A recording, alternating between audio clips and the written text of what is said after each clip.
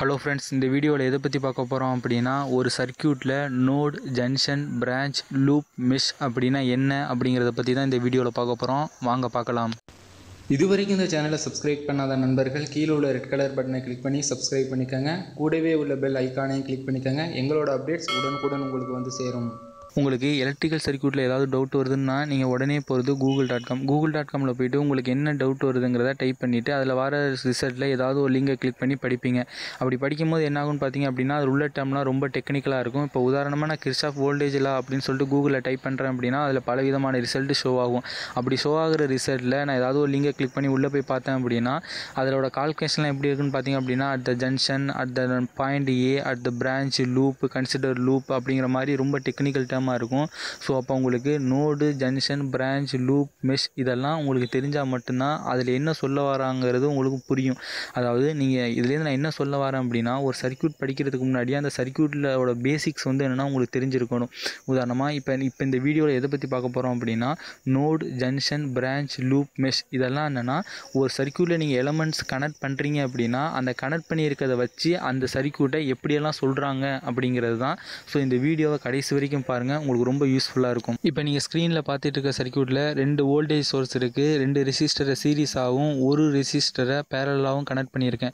இந்த ரெசிஸ்டரை வச்சு தான் இப்போ நான் பின்னாடி உள்ள டேர்ம்ஸ் எல்லாமே டிஃபைன் பண்ண போகிறேன். ஃபஸ்ட்டு நோடுனா என்னென்னு பார்த்தீங்க அப்படின்னா, ஒரு சர்க்யூட் இல்லைனா ஒரு நெட்வொர்க்கில் ஒரு எலமெண்ட்டை இன்னொரு எலமெண்ட்டோட கனெக்ட் பண்ணும்போது அந்த உருவாகிற பாயிண்ட் இருக்குல்ல, அதுதான் நம்ம நோடு அப்படின்னு சொல்லுவோம். இப்போ உதாரணமாக ஒரு ரெசிஸ்டரை இன்னொரு ரெசிஸ்டரோட நான் கனெக்ட் பண்ணுறேன் அப்படின்னா அந்த கனெக்ட் பண்ணுற பாயிண்ட் இருக்குல்ல, அதுதான் நம்ம நோடு அப்படின்னு சொல்லுவோம். இப்போ நீங்கள் ஸ்க்ரீனில் பார்த்துட்டு இருக்க டயக்ராமில் ஏபி அப்படிங்கிறதுலாம் ஒரு நோடு. ரெண்டாவதாக ஜங்ஷன் அப்படின்னா என்னென்னு பார்த்தீங்க அப்படின்னா, ஒரு சர்க்யூட்டில் நெட்வொர்க்கில் 2 அல்லது 3 எலமெண்ட்டை நம்ம கனெக்ட் பண்ணோம் அப்படின்னா அந்த கனெக்ட் பண்ணுற பாயிண்ட்டை தான் நம்ம ஜங்ஷன் அப்படின்னு சொல்லுவோம்.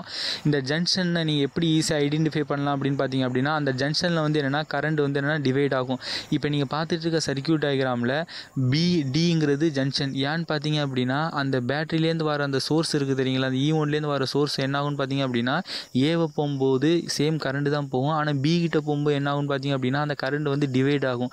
ஒன்று வந்து என்னென்னா R3 ரெசிஸ்டருக்கு போகும், இன்னொன்று வந்து R2 ரெசிஸ்டருக்கு போகும். ஸோ அப்போ நம்ம அந்த இடத்துல பிங்கிறத நம்ம ஜங்ஷன் அப்படின்னு சொல்லுவோம். மூணாவதாக பிரான்ச் அப்படின்னா 2 ஜங்ஷனுக்கும் இடைப்பட்ட அந்த பகுதியை தான் நம்ம பிரான்ச் அப்படின்னு சொல்லுவோம். இப்போ உதாரணமாக நம்ம எடுத்துருக்க சர்க்யூட்டில் பார்த்தீங்க அப்படின்னா டிஏபி அப்படிங்கிறது ஒரு பிரான்ச்சு, பிடி அப்படிங்கிறது ஒரு பிரான்ச்சு, பிசிடி அப்படிங்கிறது ஒரு பிரான்ச்சு.